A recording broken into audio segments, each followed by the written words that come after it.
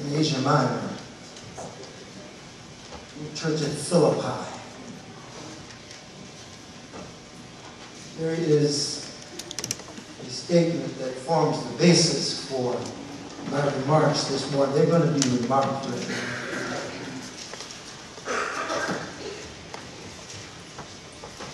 You know, we see these wonderful buildings.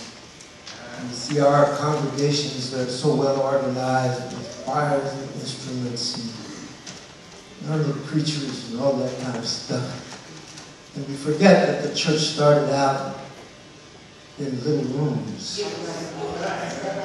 where there were no television sets, no Wi-Fi, is it? None of those little tablet things that you stick. And I watch you all surreptitiously play with them while you were trying to preach sometimes.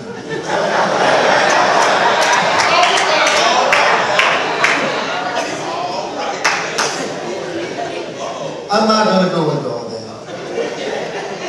But in that letter, Paul says these words to this little church at Philippi.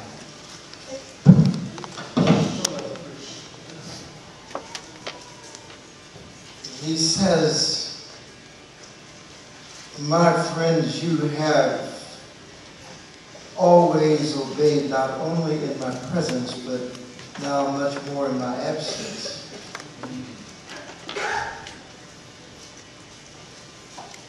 Continue to work out your salvation with fear and trembling. In another place, in another church, he writes these words. From him, the wholeheartedly joined together, or be wholeheartedly joined together, by every supporting ligament. For every supporting ligament grows and builds itself up in love, so that each part does its work. I thought since this was Labor Day weekend, I might talk a little bit about work. Work fascinates me. I could watch it all day long. All right. The other day I was watching television,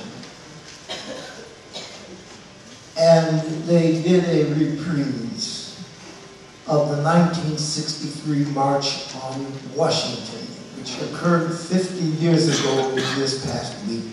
Now, a lot of you weren't even a twinkle in your mama's and daddy's eyes at that time. But I remember that occasion. 50 years ago, remember we'd sat on a bus all night long with a whole bunch of folks and arrived in Washington about 7 o'clock in the morning. Had been told that the neo-Nazis were going to meet us, that there were some folks from the Klan. Now, we weren't by ourselves. This is all over the country. People were gathering in March to march on Washington. And so we were told that they would all be there. And the army had gathered. There were army troops on the corners. And those ugly vehicles that they had all up and down the streets, and the cops were there. Because they thought there would be violence. Now, I'm not a fan of violence.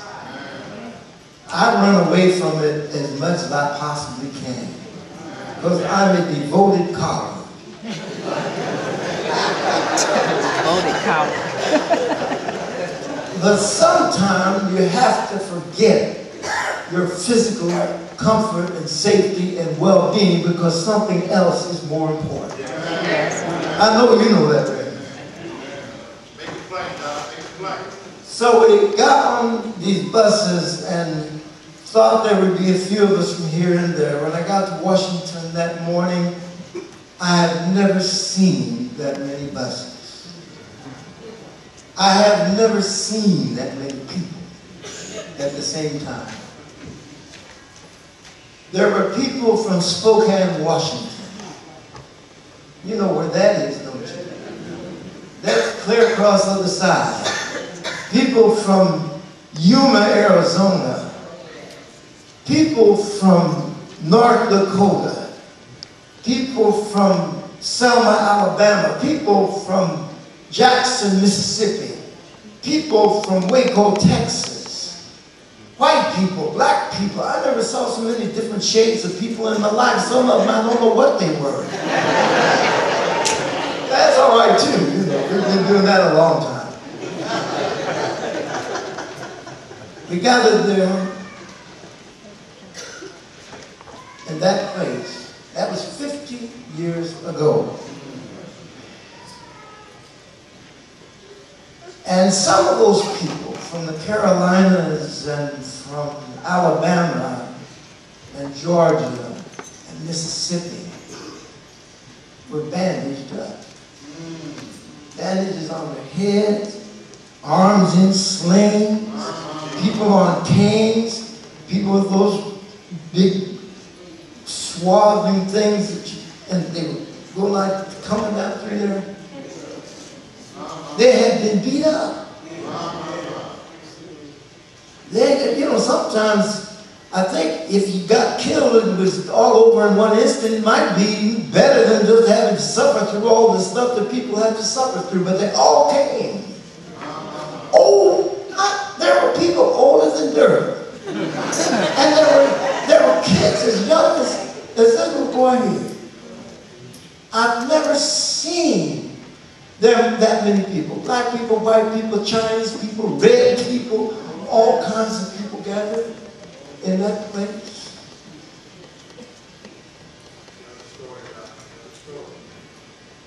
You know why we were gathered there? Because people needed jobs, and people needed the right to participate in the decisions that were being made by their city governments, their state governments, and the national government. That was 50 years ago. What were the issues? Jobs and votes. That's what the March on Washington was about. We'd all gone there from everywhere because we knew that people were broke, they were hungry, they were angry, they were bitter, they were violent, they were upset, they were separated, they were crazy because they didn't have jobs and they did not have the right to vote to create jobs. So we gathered there. And they had asked church people to be there because they felt if church people were there, then maybe we wouldn't have violence with the neo-Nazis and the Klan and all those other folks. That's what we gathered about. And the reason I'm talking about that, and I want to talk about it today, because you may not believe it or not, you may think it this way or not, but Labor Day and labor and work are at their root a spiritual matter. We're never going to get people up in here to sing and shout and speak and do all these things that we're doing if we cannot somehow speak to their need. Never going to happen unless we can somehow speak to their need. Why is that? Well, I'll never forget that. There were magic moments. I was sitting in the shadow of the Washington Monument, and they had a makeshift platform built in a kind of meadow down by the Washington Monument. And A. Philip Randolph, who was one of the organizers of the march, that booming voice of his said, "Ladies and gentlemen, there are now 200,000 Americans gathered in this place." They didn't believe it at first, but it was true. And then there was the Kingston Trio singing I was singing, what was this song about freedom? I've got a hand, that. And Lena Horne went across the stage. You know, Lena Horne, so petite and pretty, and she gave one loud freedom and tore the place up. And Odetta, wonderful singer, in that voice of hers with that guitar sang, oh, freedom. And before I be a slave, I'll be buried in that grave and go home to my Lord. Then she said, and I'll be free. It was a wonderful morning, but it was a long morning and we were kind of tired. And so Dr. King's speech came at the end of a long prelude. It was a hot day, almost as hot as it is today and yesterday. He came and he reminded us that America had not met its promissory note. It had promised that all people were created free and equal and had a right to life, liberty, and the pursuit of happiness, but that this country had not lived up to. It was a good speech. It was well delivered, and Dr. King spoke in that wonderful, wonderful rhythm that only Southern preachers can do. I can do it. But then there came a moment. Some say later that it was Mahalia Jackson who whispered to him, Marvin, tell him about that dream. And Dr. King had given a good speech, but not a memorable speech. It was at that moment when Mahalia, in her own inimitable fashion, said, Marvin, tell him about that dream. He changed, and his presentation took on a cadence, took on a rhythm, took on a tone, and he began to share his dream with all of America. And it was like a revival meeting. People began to cry, and they jumped up and down, and it was something else to think about. It was a simple speech, but powerful. He was talking about the necessity of work and the right to the decision-making process. Now, I watched that 50-year reprise the other morning on television, and I wept, remembering it. Because you see, the echoes of that moment are still with us. We don't pay too much attention to it, but work defines us. We even call ourselves, sometimes, our names, our family names, by the work we do. They're the carpenters. They're the millers. Millers were those who ground the stuff and made flour and cornmeal and stuff. And chandlers, who outfitted the ships that went to sea. Those names had meaning because of their work. Work often defines us. Work not only defines, well, it does define who we are, because when we get up and go to work, whether we have the night shift or the day shift or whatever it is, you know, people say to you, what kind of work do you do? And they get in their mind an image of who you are, the kind of work you do. Yes, sir.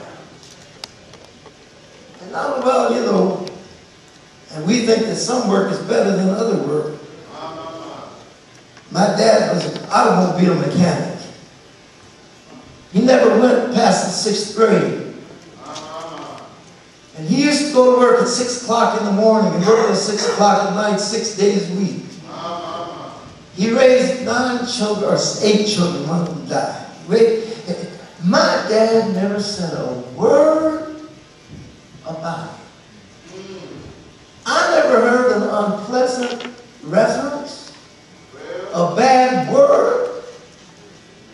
He didn't walk out, stomp out of that house. He would get up every morning and go and work as an automobile mechanic in an unheated garage for 12 hours a day, 6 days a week, because he had a family.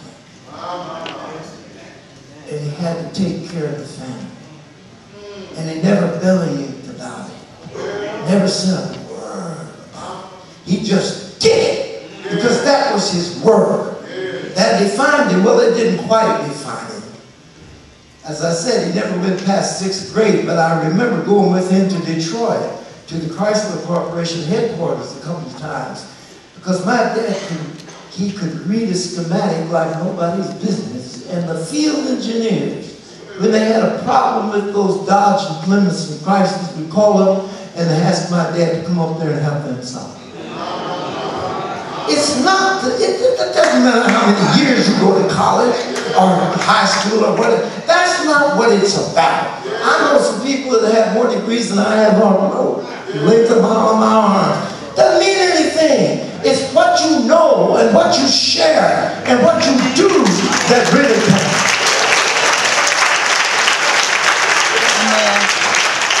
That's why Labor Day is important. Because, you know, most, now not all of us, but probably most of us have to work. We get out there. I even have to, now you may not think so, but I've had to work in my life. I remember when I first started out college, I had a wife and a baby. At that point we had Faith there who lost this. She wasn't even around yet.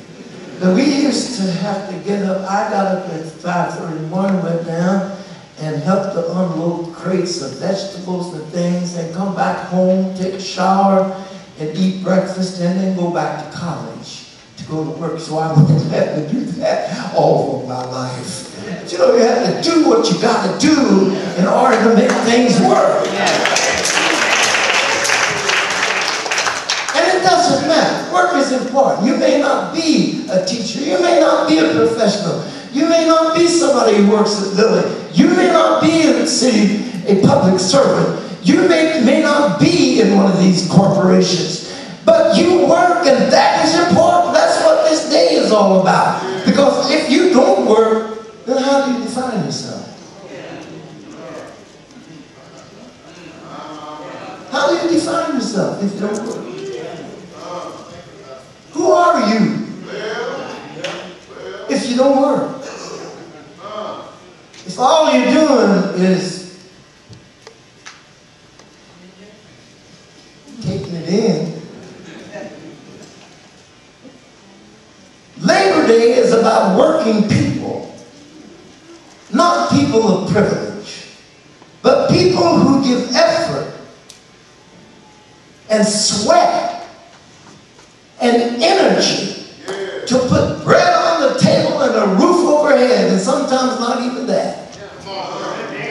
But they do it because they have to. You do it. Some of you, I know not everybody in here is making $100,000 a year. You're working hard because you have to work. You got to keep these things going, or else we cannot live. The reason we have so many dangerous people is because when we do not work, we don't define ourselves as important. It hasn't always been easy to be a working person in this country. People had to work at whatever wage somebody wanted to give them, as long as they wanted them to work. And they had to work whether they liked it or not. And it wasn't until the 30s. As a matter of fact, one of the leaders was from Indiana, a fellow named Eugene Debs, over in Terre Haute, Indiana. who help people to get an understanding that if you get together and you have a common purpose and a common desire and a common commitment, you can make things. We don't believe it. I don't think we believe it because we don't act like it a lot of the times. But you know, if a church gets itself together and has a common sense of what it's about and has a common commitment to what it's about, it can make a difference. That's why this church makes a difference. When Barnes is at its best, it makes a difference. Labor Day is about people who sweat and put effort into making life better. You know, now we have these days, Phil Randolph was at that march in Washington, and now there are people now think that unions are passing. We don't need unions anymore. Things have changed. But you better look out. There are those who would like for us to return to how it was before. Watch out!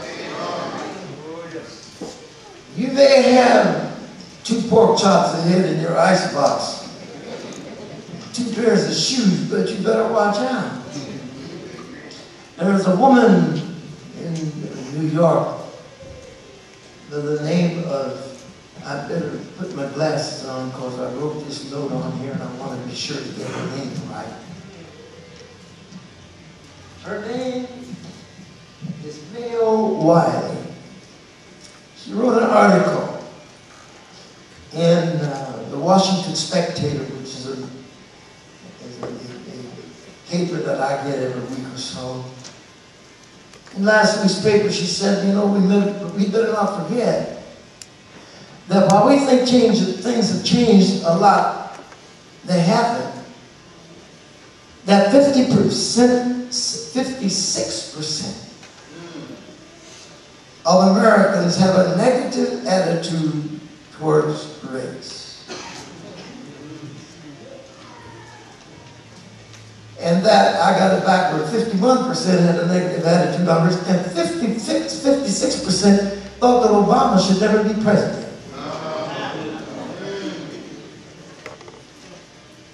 They think that that's a poll that was taken just recently. Our prisons are full because we have deluded our folks into thinking that they have to have stuff without working for it. Or that it's so important that they've got to steal it or beat somebody up for it or kill somebody for it. What happens to us? What happens to people? It isn't just us. I mean, it's the whole attitude of this nation. Yes, yes. That the more how do we even say, how do we describe people? We say, how much is he worth? How much is she worth? What kind of attitude is that to measure the humanity of another individual? By how much or little they have. Yes. You don't know, but that sweaty, smelly young person walking down the street might look like that and act like that because they've been working hard. Yes. Not because they are ignorant and idle and no good. I know this isn't the sermon you all want to hear, but it's the truth. It's all right. It's all right.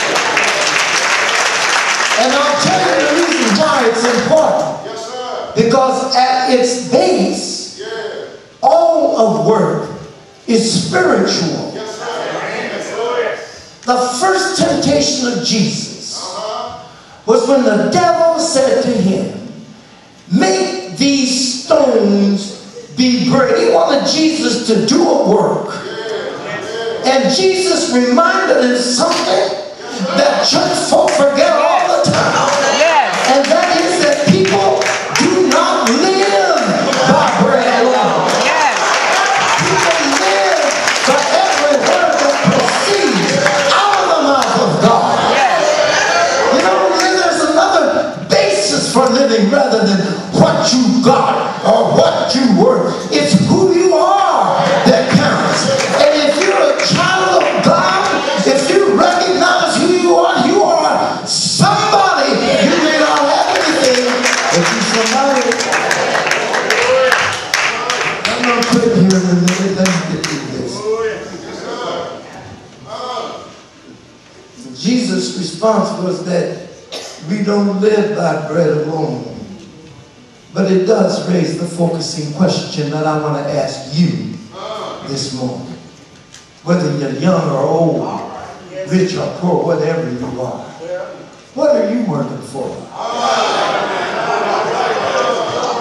All right. What are you working for?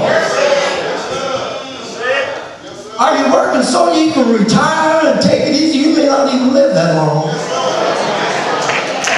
And if you're retired like that, you got to keep on working because your life doesn't mean anything unless you're doing something. So what are you working for? What is your purpose? What is your direction? Where are you going? Well, I'll tell you, Paul was talking to these folks in that little church and reminded them and reminded us that as long as we're working for something that matters, something that has value, something that means something to other people, then you are doing the work of the kingdom of God. The kingdom of God is not songs and churches and pretty things like this. The kingdom of God is giving a drink of water to somebody that needs it. Yes. Giving a piece of bread to somebody that's hungry. Giving somebody a boot who's down so far that they gotta reach up to tie their shoes. Yes. The kingdom of God is doing the little things and the big things for the sake of others. That's the kingdom of God. That's your work. That's your job. Yes, yes. And I want to tell you something. When you do it, you're on the move. We marched on Washington. We marched for jobs. And we marched to vote. But I'll tell you something else. We're marching. When we give somebody that piece of bread, we're marching. When we give somebody a shoulder to cry on, we're marching. When we try to give somebody who doesn't have anything yet a piece of bread, we're marching. We're marching, we're building, we're marching toward a city. Not like Washington. We marched on Washington, D.C. But I'm talking about another march. I'm talking about a march toward a city called Zion. Yes. City where all the poverty is over, where folk are rich in love and rich in health and rich in the presence of God. That's what I'm talking about this morning. Marching, oh yeah. Yeah, we're marching. We're marching on to Zion. Come ye that love the Lord and let your joys be known. Join in our song of sweet accord. And thus surrounded the throne. Yes. Let those refuse to sing who never knew our God. We're children of the heavenly King. And we will shed our songs abroad. So, let's see now, what is that other thing that I want to say? Oh yeah. To let every tear be dry, every trouble shed. Well, here it is. And every eye be dry. We're marching through Emmanuel's ground to fairer worlds. All high. Call me that love, oh Lord. Let your joys be known. Join in the song of sweet accord, and thus surround the throne. We're marching, we're marching to God.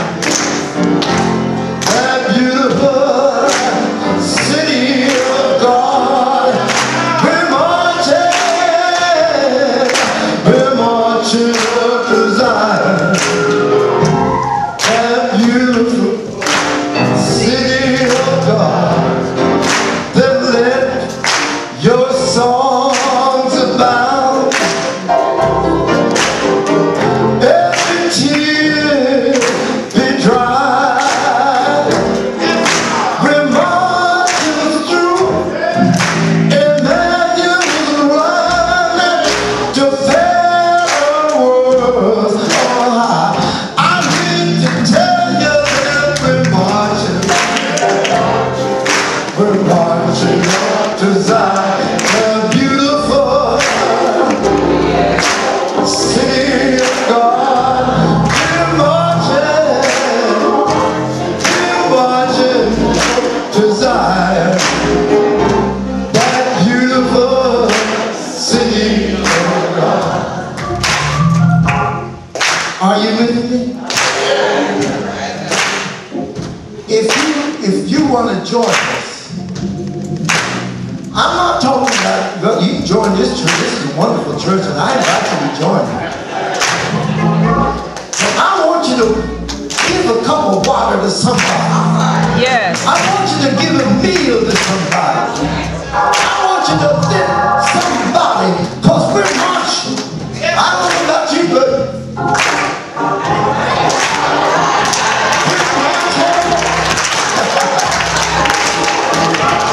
we're marching up to Zion, that beautiful, beautiful city of God. Yeah, we're marching up to Zion, that beautiful, beautiful city of God. We're marching up to Zion, that beautiful Yes. city. You want to join us? You want to join us? You want to join us? Then join the march, because we march. We're on the move. We're on the move this morning.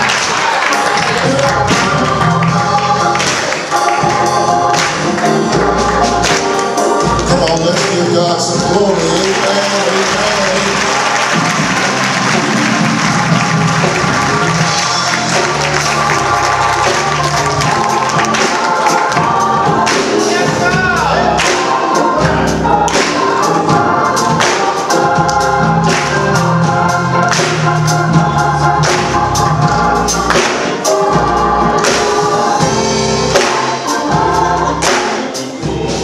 Amen, amen.